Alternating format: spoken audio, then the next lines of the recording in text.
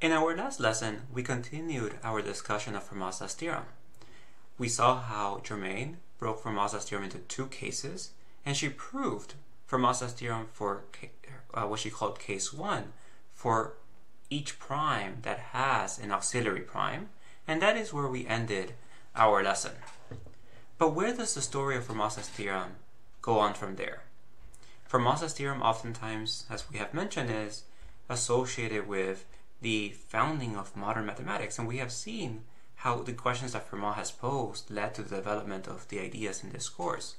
But with Fermat's theorem in particular, we actually can trace the initial ideas of what is now known as the theory of rings. We started our course by taking this as a definition, and we saw how in our axioms for the integers satisfies these axioms and is the ring. When we talked about the integers modulo n, that gave us another example of a ring. Then we got to the Gaussian integers, and we saw that that was also a ring. And as part of the homework assignment, you consider similar situations like the Gaussian integers, where we also have the same ring structure. But the notion of a ring is actually rather recent, dating back to 1914, when it became popular to axiomatize mathematics based on the language that George Cantor introduced in set theory in 1874. And so Abraham Fraenkel was the first to introduce the axioms of an integers, not the axioms of the integers, but the axioms of a ring, as well as the axioms upon which number theory is built, the Zermelo-Fraenkel axioms. But the initial definition of a ring that Fraenkel used was rather not necessarily complicated, but it did not attract as much attention. And that was more by the notation and what he was working towards. That did not lead to as much applications in a general viewpoint as what came later, specifically with the work of Emmy Noether in 1921. Her work not only improved upon Fraenkel's original definition of a ring, but introduced the notion of ideals.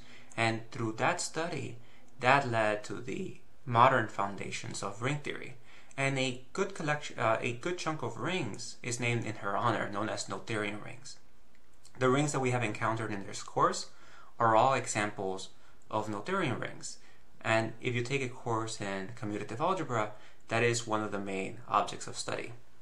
Now, Emmy Noether, she got her PhD in 1907 and did monumental work in number theory and physics early on, but was unable to get an academic position. In fact, in 1915, David Hilbert and Felix Klein attempted to get her a position at the University of Göttingen. They were not successful, however. The faculty at the University of Göttingen voted against the appointment of Emmy Noether, and in fact, during the debates, one faculty member protested, "What will our soldiers think when they return to the university and find that they are required to learn at the feet of a woman?" David Hilbert responded to this with indignation, stating, "I do not see that the sex of the candidate is an argument against her admission as a private citizen. After all, we are a university, not a bathhouse." In retaliation to not getting appointed at the University of Göttingen, David Hilbert found a loophole in which Emmy Noether would be able to teach at the university, but not in an official capacity. He would take part of his salary to pay Emmy Noether, and she would lecture under his name, and so courses were advertised as being taught by David Hilbert, when in fact it was Emmy Noether who will be teaching those courses. And in this capacity, she was able to also have graduate students. Over the next 4 years, she began venturing more into what we now will call abstract algebra, and starting to lay the foundations for the theory of rings. By 1919, the university actually began to recognize her and gave her a position, although not tenured. So she was now recognized, was a faculty member in a prestigious position, but again, not tenured and also without pay. But she would remain at the University of Göttingen throughout the 20s, and then in 1933, with the rise of Hitler to power, she was forced to flee Germany. and she came to the United States where she was a professor at Bryn Mawr College. And for our work, our discussion of Emmy Noether is again with as it pertains to the theory of rings, but her contributions are also seen in physics as well as the mathematics of the time number theory and the foundations of algebraic number theory for that matter. Now, her work in 1921, this introduced the notion, the modern notion of what we call a ring, as well as ideals. And ideals is going to be the connecting thread to Fermat's theorem in our discussion, in that if we trace back where this definition comes from, it actually returns back to Ernst Kummer's proof of Fermat's theorem in a special case. And so the plan for today is to build to discuss Kummer's theorem and the ideas that go into it, but we're not going to prove the result, but just more of get an appreciation for what is this terminology of ideals and how they play a role in the final proof of Kummer's work, at least as from 1847. Now, before we do that, I want us to just discuss Emmy Noether's work in further detail and see how the foundation of ring theory actually arises through her work and how it connects to the topics we have discussed up to now, namely the Gaussian integers and some of its friends that you encountered in the homework assignments. So with that in mind, let us go ahead and make a definition of terminology that we have seen already, and one that is new, so namely irreducible. We have not discussed that, but let's go through these definitions one by one.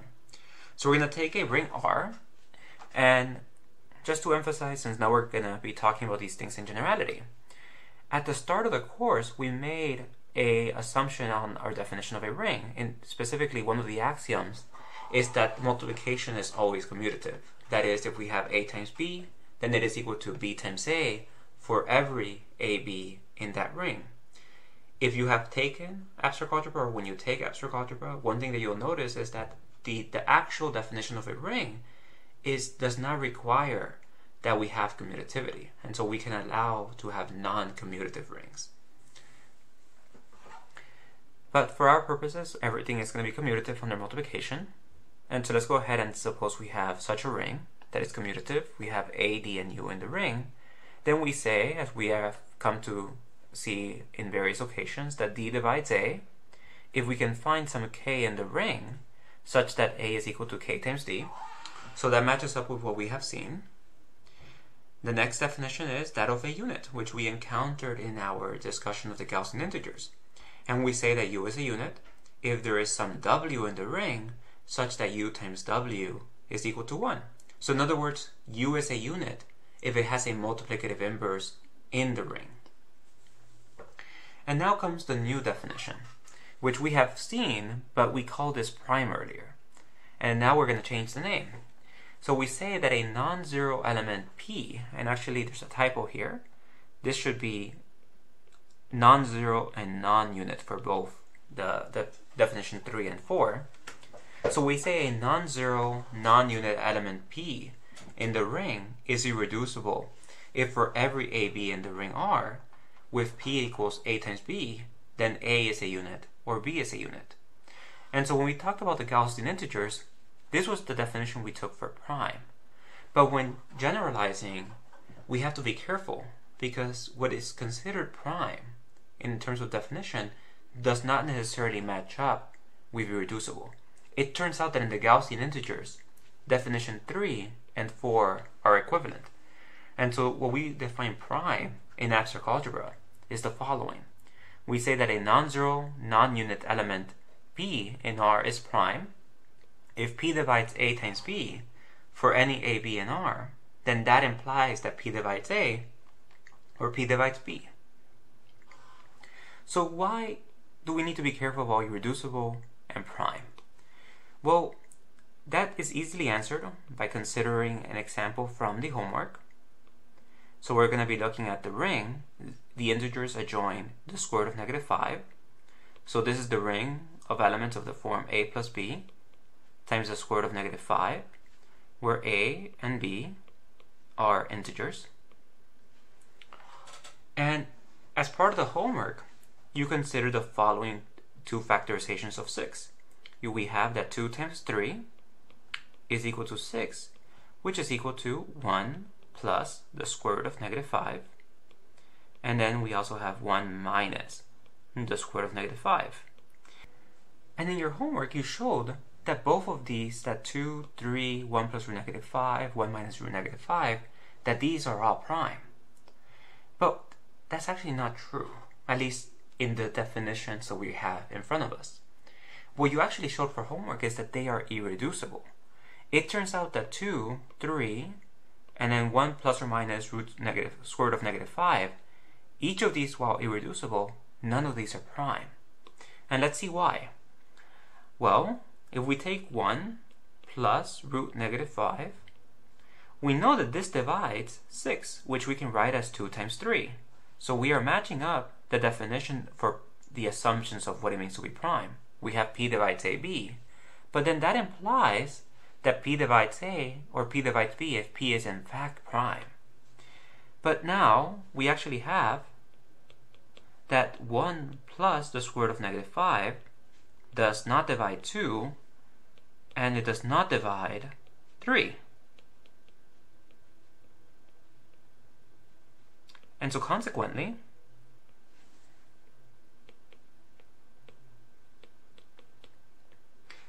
we have that 1 plus or minus, well, we did this for square root of negative 5, that this is irreducible, but not prime.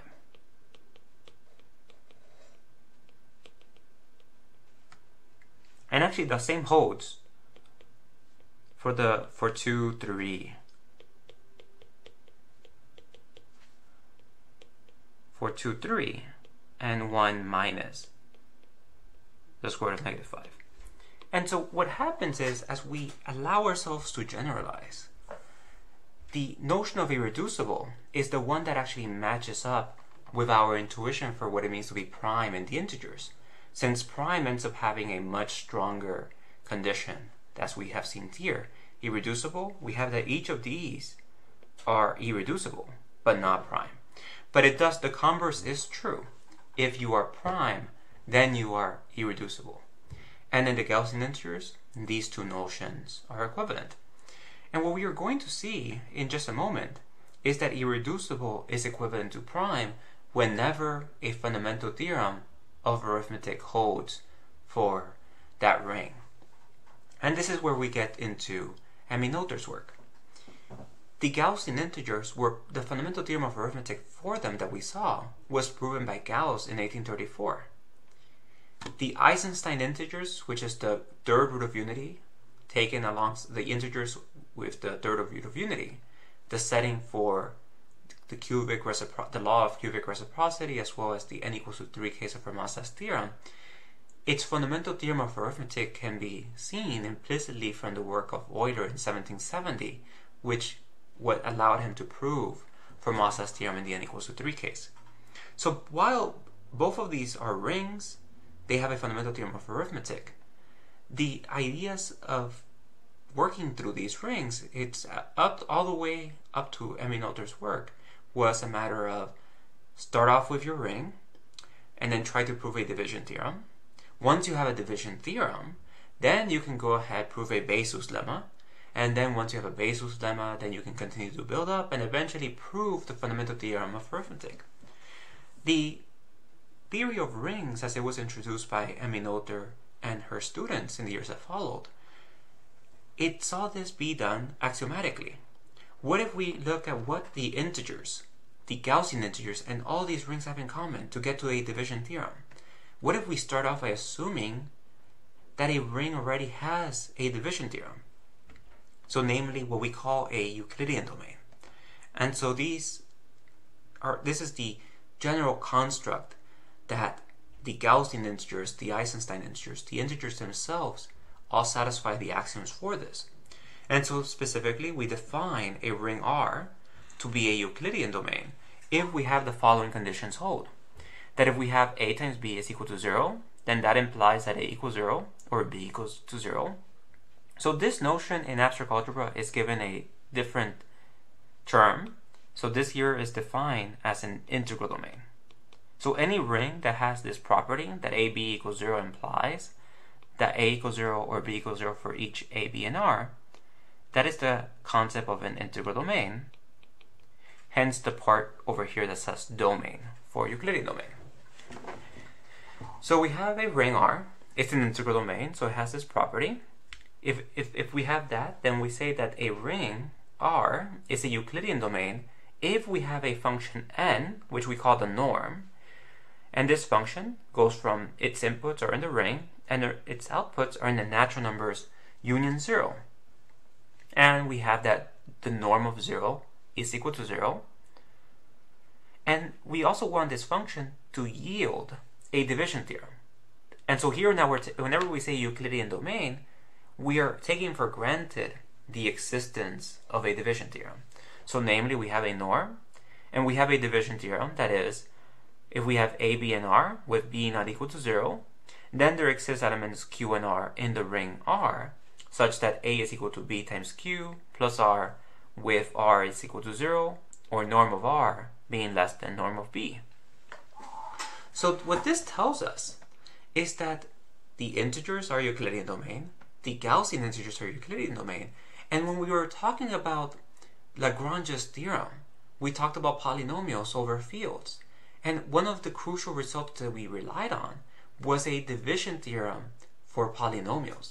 And so now we have that the ring of polynomials in one variable is also a Euclidean domain because we have a division theorem, where now the norm in that situation would be the map, the degree map.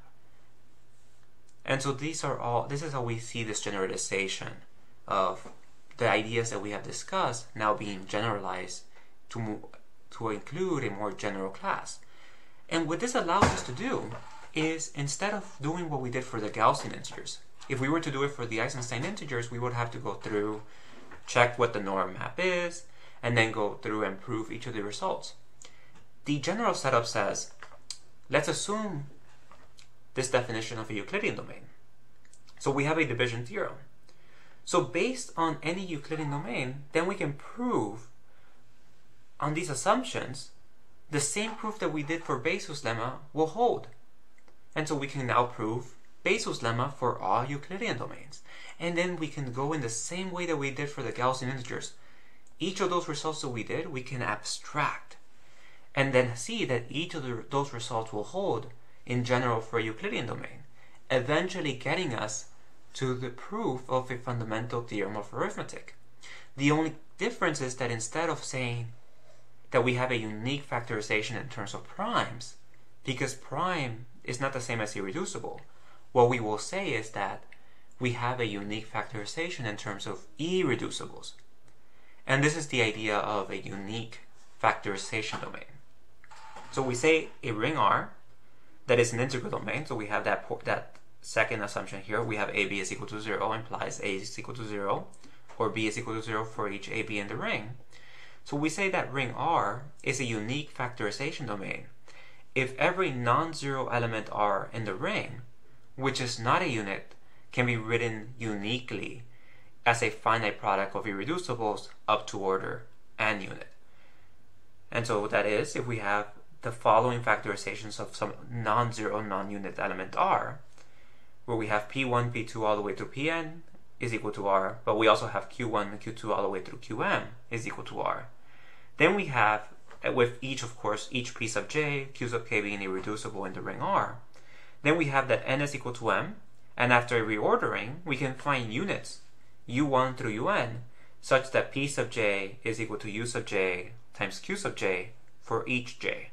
And so this is just a ring in which we have a fundamental theorem of arithmetic. And as I mentioned, if we start off with Euclidean domain, and we go through the same process that we did in our course for the Gaussian integers, we will eventually show that every Euclidean domain is in fact a unique factorization domain. And that's the theorem we have in front of us. If R is a Euclidean domain, then R is a unique factorization domain. The converse, however, is not true.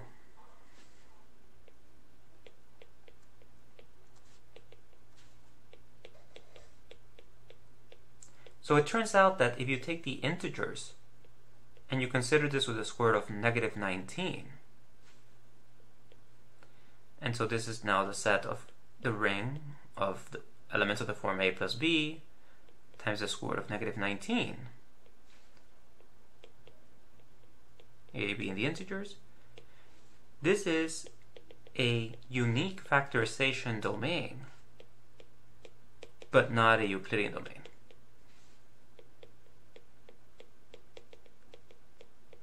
So in other words, we have rings where we can still prove an analog of the fundamental theorem of arithmetic, yet not have a division theorem. And so these types of rings will require a special approach that the method that we have utilized for the Gaussian integers does not allow. The next thing we are going to do is now show that the notion of prime that we considered in our course for the Gaussian integers is in fact the same as the concept of irreducible whenever we have a unique factorization domain. So in other words, we're going to see that prime and irreducible are both equivalent definitions in the setting of a unique factorization domain, a ring in which we have a fundamental theorem of arithmetic. So let's go ahead and prove this. So here's the dilemma. If R is a unique factorization domain, then P in R is prime if and only if it is irreducible. So let's go ahead and prove this. So actually, it will turn out that prime is always going to imply irreducible. And so we're not going to be using the fundamental theorem of arithmetic, but rather the fact that in these rings, we have the integral domain condition, that AB is equal to 0 implies that A is equal to 0 or B is equal to 0. And so just keep that in mind, that when proving the forward direction, we don't need this here to be the case. So here's the proof. So suppose, now we're going to be doing the forward direction, so let me go ahead and do that. Suppose P and R is prime, and what we want to show is that this is irreducible. So by definition, we want to take P is equal to A times B and show that one of A or B is a unit. So next, let P be equal to A times B for some A and B in the ring. Since P is prime, so here we use the definition, since P is prime, we have by definition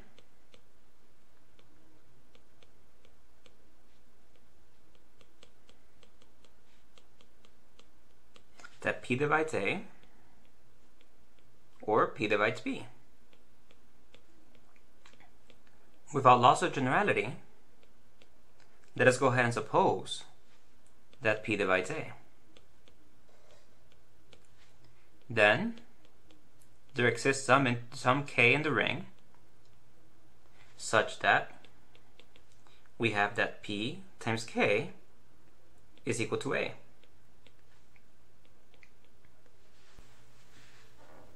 So now observe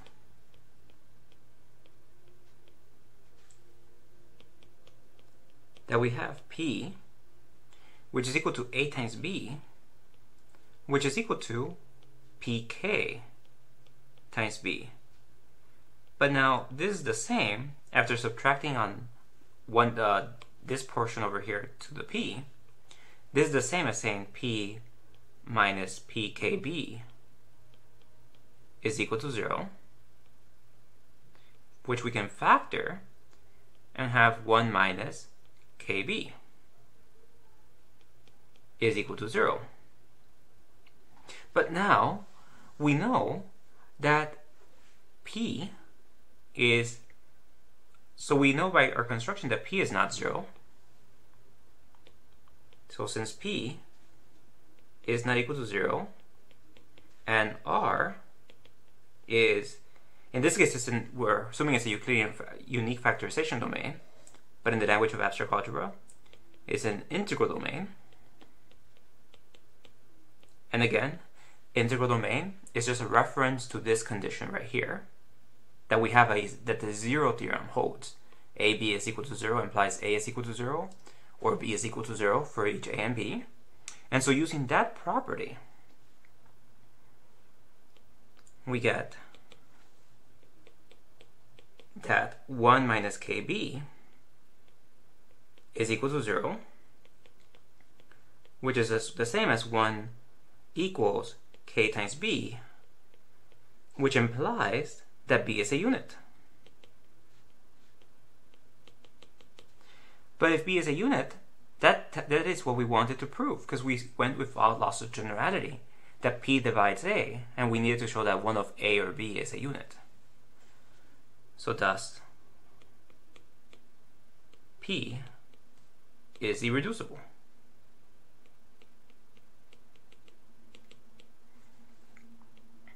And so we got one direction. So let's now do the converse. And so in this case, we actually will be using the fact that the ring has a fundamental theorem of arithmetic, that it is a unique factorization domain. So suppose P is irreducible,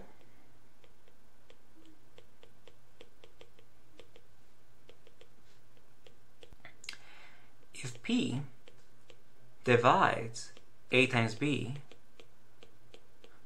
for some A, B, and R, then by definition, we know that if P divides A times B, we can find some K in the ring such that P times K is equal to A times B. But we know that the ring is a unique factorization domain. And so since R is a unique factorization domain, we have that A is equal to P1, P2, all the way to some P sub, let's go ahead and call it P sub T, and B is equal to Q1, Q2, all the way to some Q sub L, with each P sub J, Q sub J, and irreducible. And so we're just using, now in this case, we're just using the fact that A and B factor into a product of primes. Sorry, I use primes out of habit, but it factors into a product of irreducible elements. So we have this factorizations for A and B, but now let's go ahead and plug into A and B with the equation PK is equal to A times B. So thus, PK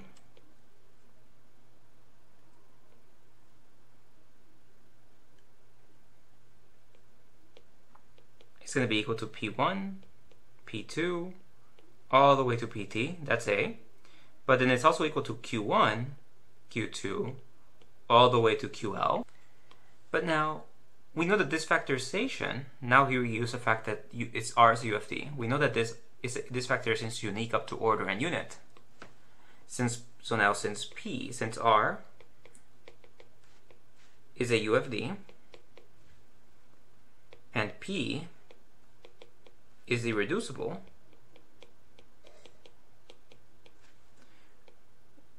we have that there exists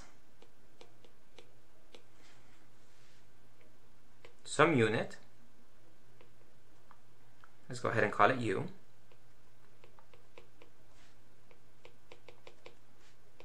such that P is equal to U times Q sub J, or P is equal to U times P sub J for some J.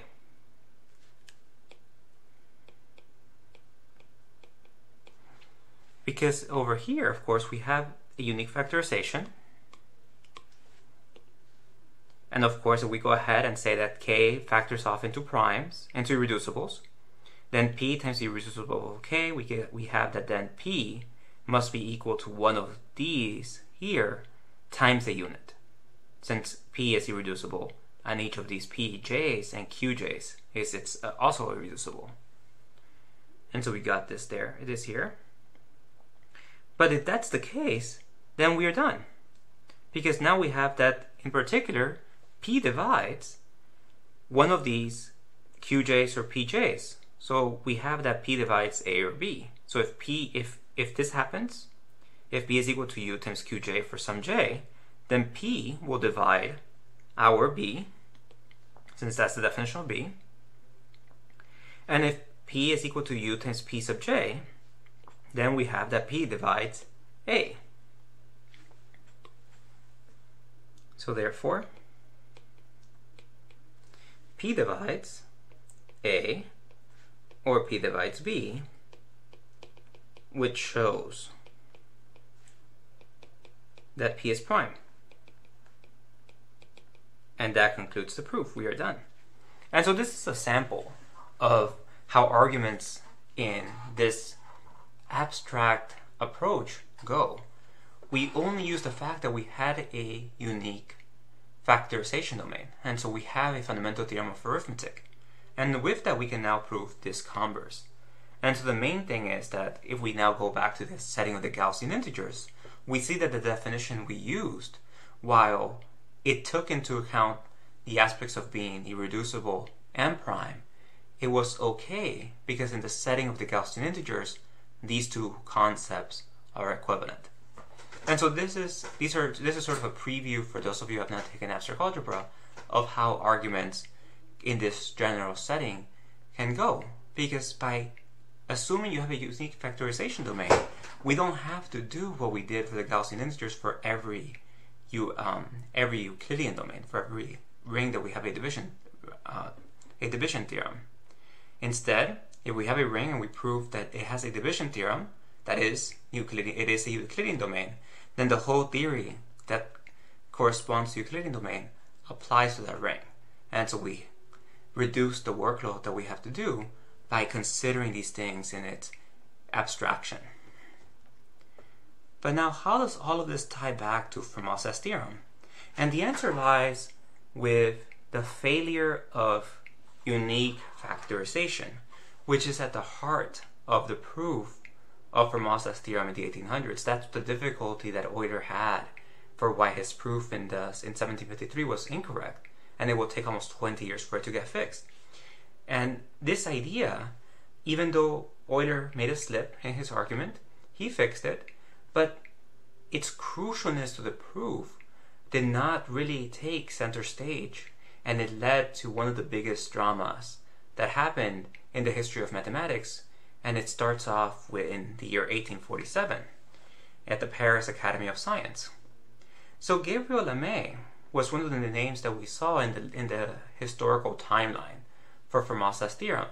He proved the n equals to 7 case in 1839, and at that time he was the premier expert on Fermat's theorem, and he was working towards proving Fermat's theorem.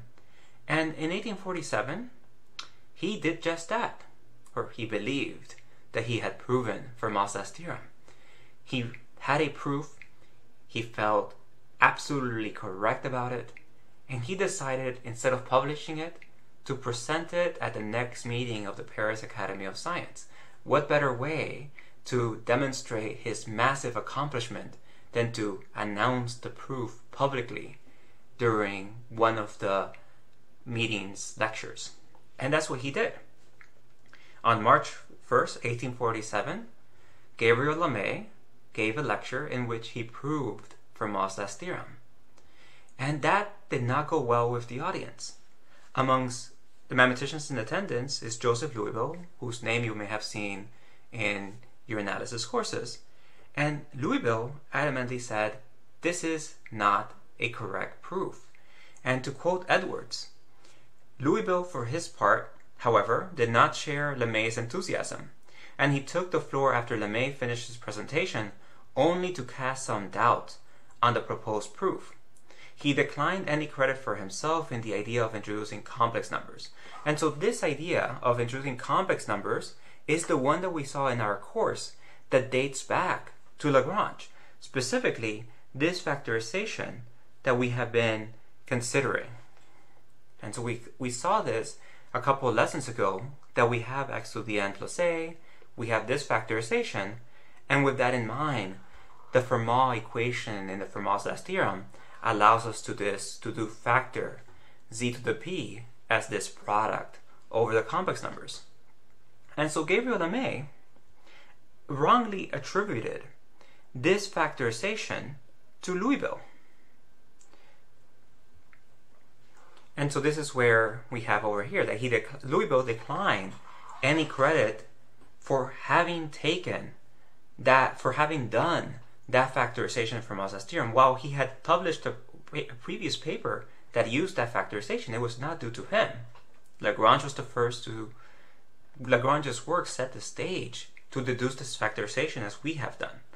And so Louisville pointed out that many others, among them Euler, Lagrange, Gauss, Cauchy, and above all Jacobi, whom we have not discussed but we'll talk about briefly in our next lesson, had used complex numbers in similar ways in the past, and practically said that Lemay's brainchild was among the first ideas that would suggest themselves to a competent mathematician approaching the problem for the first time. And this is accurate. Dating back to 1770, this factorization was well known, or at least especially by 1840s it was well known, and that was the way that the attacks went. We saw that with Sophie Germain's argument. Rather than dealing with the complex numbers, the beauty of her argument is that by using the auxiliary prime, there was no need to factor it further. But then we had the x minus y times the rest of the factor. And so we continue. What was more, he observed, is that Lemay's proposed proof had what appeared to him to be a very large gap in it. Would Lemay be justified, he asked, in concluding that each factor was an nth power, if all he had shown was that the factors were relatively prime, and their product was an nth power? Of course, this conclusion would be valid in the case of ordinary integers, but its proof depends on the factorization of integers into prime factors, and it is by no means obvious that the needed techniques can be applied to the complex numbers that Lemay needed for them. Louisville felt that no enthusiasm was justified unless or until these difficult matters had been resolved. And what Gabriel Lemay had done is, in his proof of Fermat's last theorem, he assumed incorrectly that if we work in a ring that contains the p-roots of unities, that this is a unique factorization domain. And if it is a unique factorization domain, then that means that z to the p has the following, this is going to be equal to this, but now Lemay assumed that it was a unique factorization domain. And then he showed that each of these x plus omega p's to the jy, that they are all relatively prime. And because they're equal to a p-th power, each of the factors themselves have to be a p-th power. But that requires knowledge of having a unique factorization domain. Because as we saw in just a moment ago, with 6 in the integers adjoined the square root of -5, we need to be very careful because we don't necessarily have unique factorization in general. And so we had, in our previous example, 2 different factorizations of 6. And what Lemay had claimed was, if this here, 6 in this case, is not a perfect square, but hypothetically, let's say that we had a perfect square here, then Lemay wanted to say that if things are relatively prime, then themselves they have to be perfect squares, like we have over the integers. But if it's not a unique factorization domain, there is no guarantee that that will hold. And that's exactly what Louisville was pointing out. But now, while Louisville was arguing along these lines, not everyone sided with Louisville, and so this led to a row with the Paris Academy of Science. There were mathematicians like Pierre Wenzel, who said that Lemay was right. 15 days later, he gave a lecture in which he said Gabriel Lemay's work is true and he has verified it. And what Pierre Wenzel did was show that the integers adjoin the second root of unity the integers adjoin the third root of unity, and the integers adjoin the fourth root of unity, Wenzel proved that these are all unique factorization domains. And here's the kicker. He concluded that because these three are unique factorization domains, that this implies automatically that if we take the integers adjoin omega p for any prime,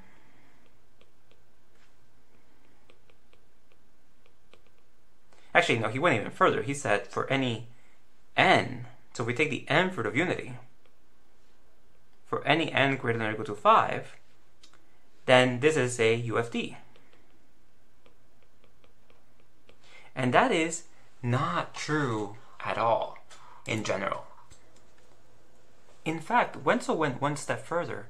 He said that because these are true, then it easily follows that this is true. And Lemay agreed. Actually, Lemay said that his work, the method of factoring the complex numbers in question, so this the factorization for z to the b, and that all of his examples confirmed the existence of unique factorization into primes. So he was certain that there can be no insurmountable obstacle between such a complete verification and an actual proof. And so they were basing this on intuition, on examples. They were doing the same thing that Pierre de Fermat had done 2 centuries prior. Because this holds for a few cases, it must hold in general. And what makes this actually even more ridiculous is that Wenzel didn't even do anything new.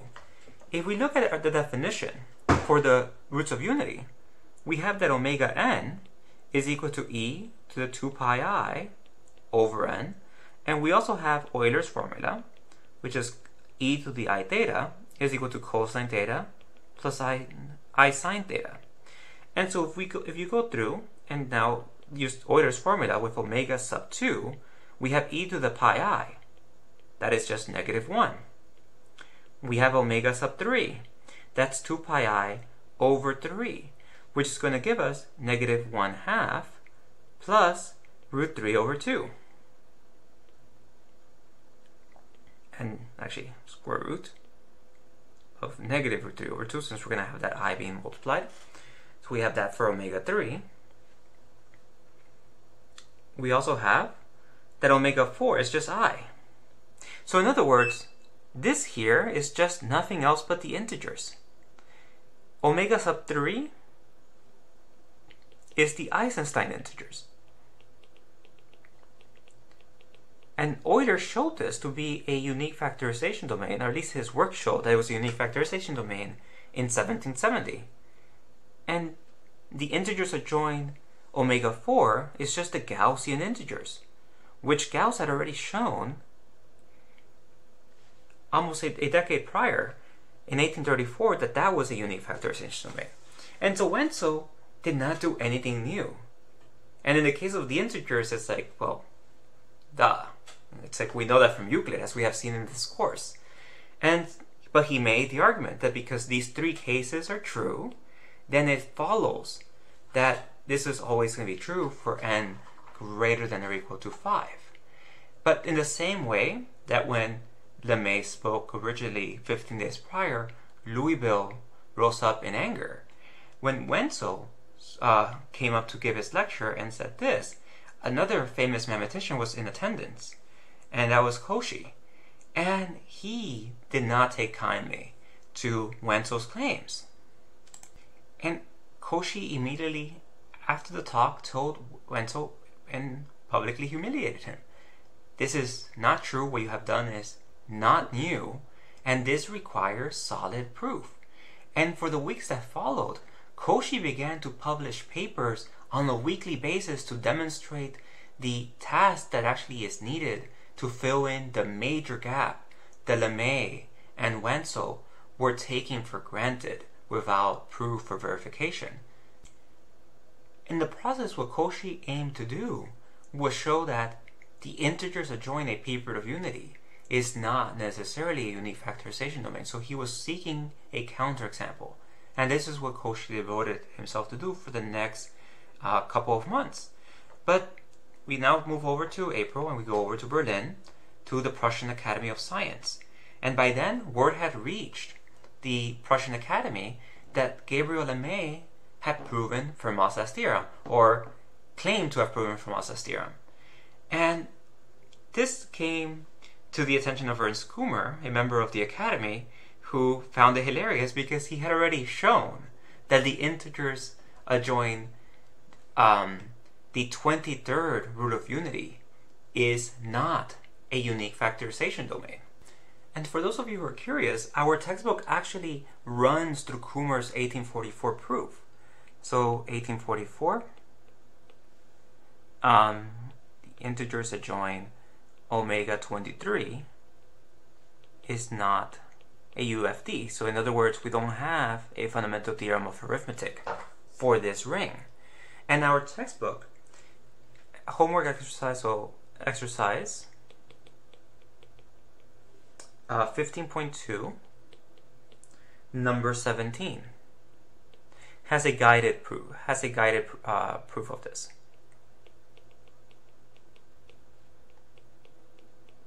So this is not assigned for homework, but if you're curious on attempting this historical thread, I highly encourage you to look at 15.2.17, which shows that Gabriel Lemay's proof fails because at its heart is the fact that the integers adjoin omega p for any prime p greater than 2 is a unique factorization domain. And so that is not the case. But we can then say, well, he was wrong, but it is true for the integers adjoin omega p where p is odd and less than or equal to 19. So it holds for that case, and that right there is an improvement. Let us keep in mind that for the primes that had been shown up to this point was 3, 5, and 7, and of course 4 that dates back to de Bessy. And so Lemay had now done, in addition to having done 7 in 1839, his incorrect proof showed that Fermat's theorem held for 11, for 13, for 17, and 19. And so that right there is a vast improvement. We've gotten more exponents. Unfortunately for Lemay, Kummer had been, the reason why Kummer was focusing on this was that he was also investigating Fermat's theorem, although not initially. Kummer, a student of Jacobi, had been approaching questions that also led from work of Eisenstein. So the idea of cubic and quartic reciprocity, extending the law of quadratic reciprocity to not just those perfect squares or perfect cubes, perfect fourth powers modulo n, but just modulo some natural number n, for any perfect nth power. And so what is the nth reciprocity law? And it turns out that in order to study these questions, you need to study these rings. And so Kummer was an expert in studying the structure of these rings, and he realized that his work on reciprocity, because these are the natural rings to study Fermat's theorem, that he could now apply what he had been working on to Fermat's theorem. And that's what he started to do in 1844. And in 1847, he had already shown at the time that Fermat's theorem, actually that proof that Lemay had done, he had overcome the subtlety that, well, I shouldn't say subtlety, because the false assumption that Lemay based it on, and did fix it to, and took a way around it, and was able to show Fermat's theorem for a good collection of primes, what we call regular primes. And so Kummer actually wrote to Louisville upon hearing from the Paris Academy of Science, and he wrote that your questioning of Lemay's implicit use of unique factorization had been quite correct, and he enclosed his paper from 1844. And so, as a consequence, we do get that Lemay did prove it for odd primes p less than or equal to 19, but Kummer had already proven it for regular primes. And so in the letter that he wrote to Louisville, when Louisville read the letter in May.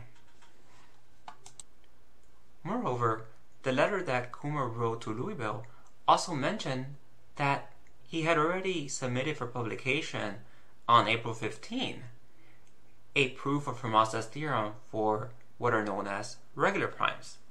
And so Louisville, on May 24, 1847, announced this to the Paris Academy of Science, and it ended any hope that both Lemay and Wenzel, as well as their followers, had in saying that Lemay had finally proven Fermat's theorem. And so, to quote math historian and mathematician Edwards, he writes, Kummer stated that the theory of factorization can be saved by introducing a new kind of complex numbers, which he called ideal complex numbers. These results he had published 1 year earlier in the Proceedings of the Berlin Academy in resume form, and a complete exposition of them was soon to appear in Crell's journal.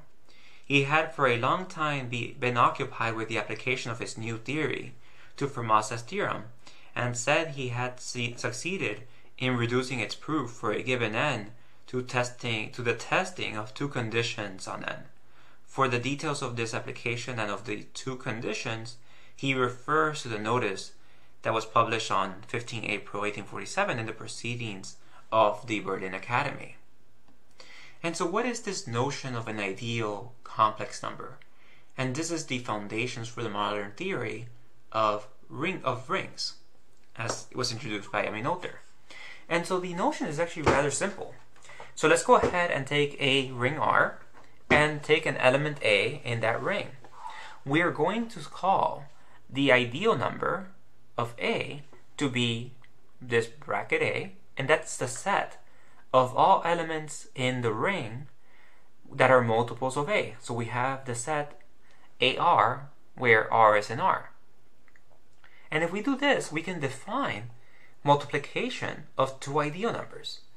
And that's exactly what Kummer did. And so we have A and B. These are two ideal numbers. We can define the multiplication to simply be AR times BS for some RS in R. But then we have that this is ABRS, RS in R, but R times S is an element of the ring. So that's just simply, after relabeling, that's just some R. And so we're looking at AB times R, R in R. So we get the ideal number for A times B. In the case of the multiplicative identity, 1, then we have the set of 1 is 1 times R for every R in R, so we just get back the whole ring. And so that is the notion of an ideal number. And so when we look at the integers, we have the ideal number for 4 is just all the multiples of 4. The ideal number for 3 is just all the multiples of 3. And now if we look at the ideal number 4 times the ideal number 3, we get the ideal number 12. But that is going to be the ideal number times 2, so all these ideal numbers 2, 2, 3. So we have unique factorization in terms of ideal numbers. If we go over to the Gaussian integers, we have that the ideal numbers corresponding to 1 plus I and 1 minus I are equal. And so now, back when we talked about the Gaussian integers, we have 1 plus I, 1 minus I, and we show that they are not relatively prime. They're both prime, but not relatively prime, because we have that we can get, if we take 1 plus I and multiply negative I, we get back 1 minus I. But in the language of ideal numbers, we have that these two ideal numbers are the same. And so by allowing ourselves to introduce ideal numbers, we do away with having to say that these are the same prime up to unit, or more to be precise, the same irreducibles up to unit. For example, let's come back to the integers in this example. The ideal number for 4 is the same as the ideal number for negative 4. And so when we talk about primes in this new setting, we don't have to talk about units. So negative 5 and 5, they're the same primes over the integers, but we have to have that distinction when it's positive, when it's negative. In the setting of ideal numbers, that distinction goes away. The positive and negatives don't play a role, by considering these sets. And that leads us to define the notion of a prime ideal number. And so an ideal number is said to be prime if AB is in the ideal number P, then that implies that A is in the ideal number P or B is in the ideal number P. But what you should do now is verify that this definition for ideal numbers, this is just really the definition we just used for what it means to be prime over an arbitrary commutative ring earlier. And so I should also mention that the ideal number 0 is under this definition prime. And so that is a difference from how we think about numbers. Over the integers, we don't consider 0 is not prime. We always remove 0.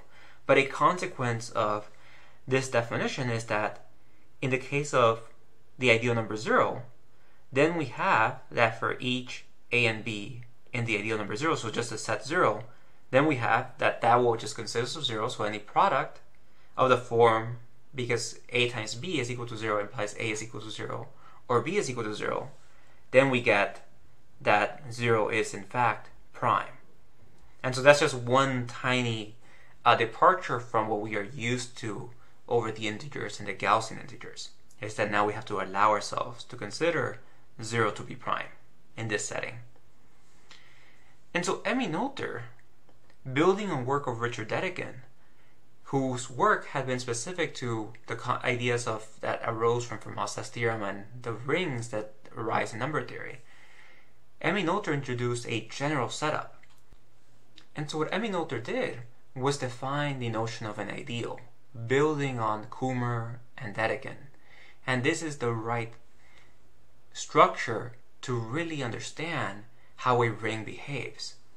And so specifically, we say a subset I of a ring R is an ideal if the following hold. If we have x and y in the ideal, then it's closed under addition, then x plus y is also in the ideal. If x is in the ideal, then the additive inverse of x is in the ideal itself as well. If x is in the ideal and R is in the ring, then we have that R times x is an I. And we say that an ideal of R is prime if AB in I implies that A is an I or B is an I. And so this generalizes Kummer's notion of an ideal number, because in the same way that we define multiplication for two ideal numbers, we can define multiplication for two ideals. If we have I and j, ideals of R, we can take I times j to be defined as the following set of elements, where we are now looking at sums of products. So we're looking at all the sums of products of the form aj times bj, where now aj is in I, bj is in j, and then of course here n is a fixed natural number, so this is a finite sum of products. And with this definition, Dedekind was able to show in 1894 that what Kummer had been exploiting for Fermat's theorem was really a unique factorization that held more generally for the integers adjoin omega p, where omega p is a p root of unity. And so these are called the p cyclotomic rings. And so specifically, Dedekind showed that if we take an ideal I of the integers adjoin omega p, then that ideal factors uniquely up to order into a product of prime ideals of the integers adjoin omega p. So in other words, we have that I is going to be equal to a product of prime ideals, this Gothic p, and then we have e to the j's. And so now we have that if we switch over to working over these new definitions of rings and ideals, even though we don't have a unique factorization domain necessarily, we still have the next best thing. We still have a fundamental theorem of arithmetic in the setting of ideals. And that's what Dedekind showed, and that is what Kummer had exploited almost 50 years prior. And so this gets us to Kummer's theorem. And so Kummer defined for a prime number p, we say that p is a regular prime if each ideal I of the integers adjoin the p fruit of unity, satisfying that I to the p is equal to an ideal number a. So here I is now some ideal, and a is an actual ideal number. So if we have this here, then I itself is equal to an ideal number b for some b in the integers adjoin omega p. So in modern language, there's a certain structure that quantifies this information. It's known the class group of the integers adjoin omega p. And in that language of groups, what we end up having is that to be a regular prime is to say that p does not divide this class group that I mentioned. And so that's just the way that it's phrased today. But in the language of Kummer, this is the way that it was used.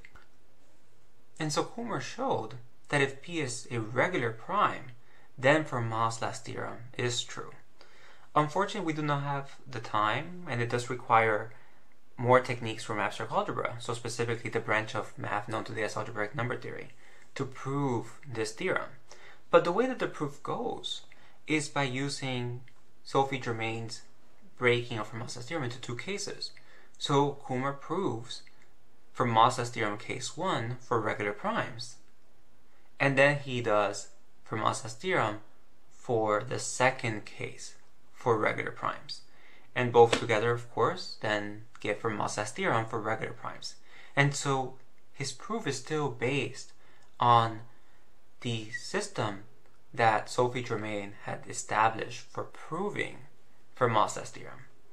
So to finish off for today, I'm going to go through and sort of give a quick rundown of how Kummer used this notion of a regular prime and how this is utilized in the proof itself, but just to get a taste of the ideas that go into it. But as I mentioned, we will require more techniques and tools that we don't have at our disposal to give this justice. And so at the start of the proof, and this is what we're going to be covering, is the factorization. So we know that x to the p is going to be equal to the product. Oh, so first off, let me start again.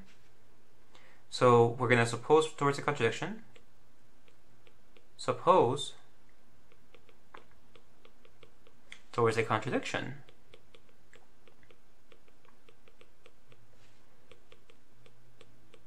that there exists x, y, and z natural numbers such that x to the p plus y to the p is equal to z to the p for some regular prime p.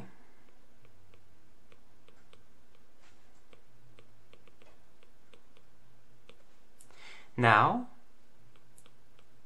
we can go ahead and write x to the p is equal to z to the p minus y to the p. By Lagrange, we know that this here is equal to the product from j is equal to 0 to p minus 1 of z minus the p fruit of unity raised to the j times y. And so we got this factorization, so nothing new as of now. And Kummer's proof follows a similar trend to Lemai's proof of that same year. Just that what Lemay did that got him in trouble was that he assumed that this here, and that if we consider the prime factors of x to the p, then they will have the same prime factors here. And that is not true, necessarily. But Kummer bypassed it by going to his ideal numbers, because we have an equality in terms of here's x to the p, and here is elements inside the integers adjoined, omega p. And so then Kummer passed on to the ideal number. So he considered the ideal number of x to the p, and this is going to be equal to the product of the ideal numbers, where now we have ideal numbers z minus omega p to the j, y. And so we have these ideal numbers right here. And these are all raised, well, sorry, they're not raised yet. So we have this here, this equality. But now Dedekin's result shows that we have a unique factorization in terms of the prime ideals in here. And so what Kummer showed was that essentially what, this is incorrect, but the extension of what is now the GCD in this setup, but we have to be careful how to define that. What Kummer showed was that these are relatively prime.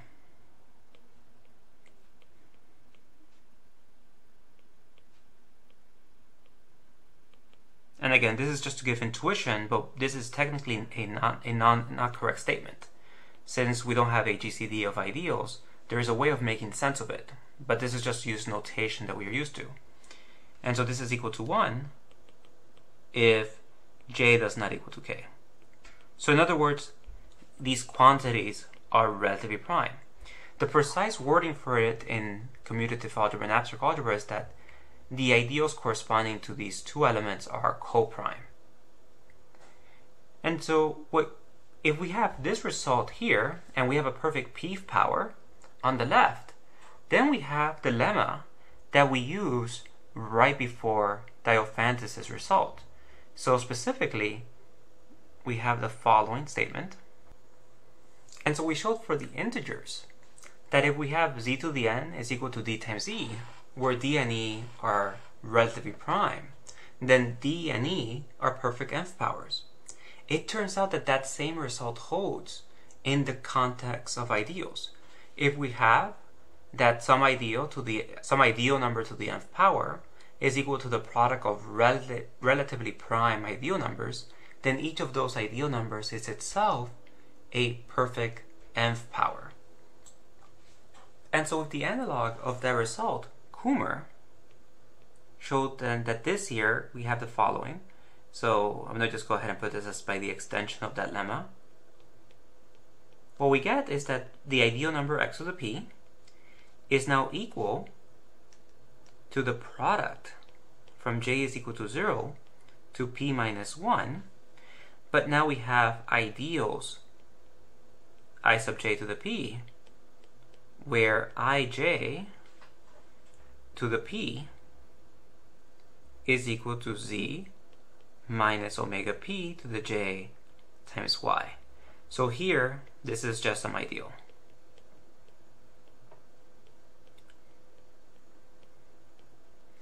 And so now that's the key difference with the original proof. But now here's where we have where the proof goes in using the fact that we have unique factorization in the sense of Dedekin. Because the only reason why we can prove this extension of the lemma is because by Dedekin's theorem we have unique factorization in terms of prime ideals. And because of this unique factorization, the argument that we did for the integers, it holds verbatim when passing to ideals. And so just in the same way that we copied pasted our proofs for the integers for the Gaussian integers and made adjustments where necessary, we can do the same exact thing with extending the lemma to arbitrary rings once we have a notion of what it means to be relatively prime and having unique factorization in terms of prime ideals. And we can prove that result. And so we have that this here is equal to a product of perfect p powers. And now we use the fact that p is a regular prime. Because now we have that since I is a regular prime, we have that if I to the p is equal to some ideal number, which is exactly what we have here. We have that ij to the p is equal to an ideal number. So that means that I is equal to some ideal number b for some element b in the integers adjoin omega p. And so now, since p is regular, since p is a regular prime,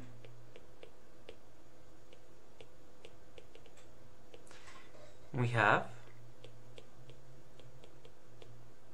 that ij, or I should say there exists b sub j in the integers adjoin omega p, such that the ideal number of b sub j is equal to I sub j for each j. And so we got this here. So therefore, we have that x to the p is equal to the product from j is equal to 0 to p minus 1, ij to the p, but now the ij's are each b sub j raised to the p, and now this in turn implies that there exists some unit u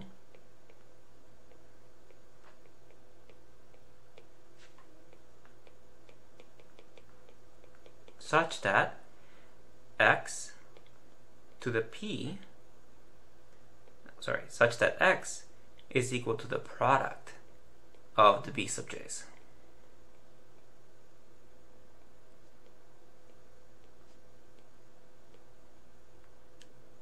Times the unit. Oops, I forgot the unit at the front. And so we got this here. And so we were able to have that x can be written as this unit times these b sub j's, where each b sub j is intricately tied to the factors from the original equation. And that's exactly what Lemay had done. Lemay had assumed unique factorization. And so we have that he said we have x to the p. These are all going to be relatively prime, and therefore they're going to be perfect p powers. So we have that these are all going to be some p sub b's to some p's, and then we have that x to the p is equal to those products, that product, and we can have that x is equal to, just after removing the p powers, x is equal to the corresponding product without the p powers. But that was flawed because he assumed a fundamental theorem of arithmetic. Kummer bypassed everything by going on towards this notion of ideal numbers and using the statement, and still came back to the same setup that Lemay had done. But Kummer's proof also improved significantly other ideas that Lemay had not rigorously shown. And so while Lemay did have the right strategy, if unique factorization held, he still took other intuitive leaps that needed justification, whereas Kummer's proof was solid and justified. And this is in many ways the foundations for modern abstract algebra when we trace the arguments, because Kummer introduced ideal numbers for proving Fermat's theorem. Almost 50 years later, Dedekind came in and realized that these ideal numbers that Kummer introduced could be, this unique factorization they exploit in a special case actually holds for the whole ring. And then in the years that followed, mathematicians also realized that what Dedekind had done in this special case held more generally for a wide class of rings, which we today call, in Dedekind's honor, Dedekind domains. And so these are rings where we always have unique factorization in terms of prime ideals. And then Emmy Noether came by and generalized all these notions that had arisen in number theory and said there is nothing special about these considerations that are popping up in number theory. They hold more generally. And in her honor, the study of commutative rings, or a wide class of commutative rings, are known as Noetherian rings. And so that is the story of Fermat's theorem up to 1847. Our next two videos will have us investigate the path from Fermat's theorem to the modern proof. And so our next lesson is going to talk about modular forms. And so this is an idea that dates back to around the time of Kummer, just a few decades prior. And this language of modular forms, while not explicitly stated in that way then, would be rigorously defined by Dedekind around the same time as his result that extended this notion of Kummer. And so we're going to see modular forms from a modern angle, introduce the modern definition, and do some examples with them. And then finally, our last lesson will have us investigate elliptic curves and see how we can connect Fermat's theorem to elliptic curves and modular forms, and why Fermat's theorem is true from the considerations that we will be investigating.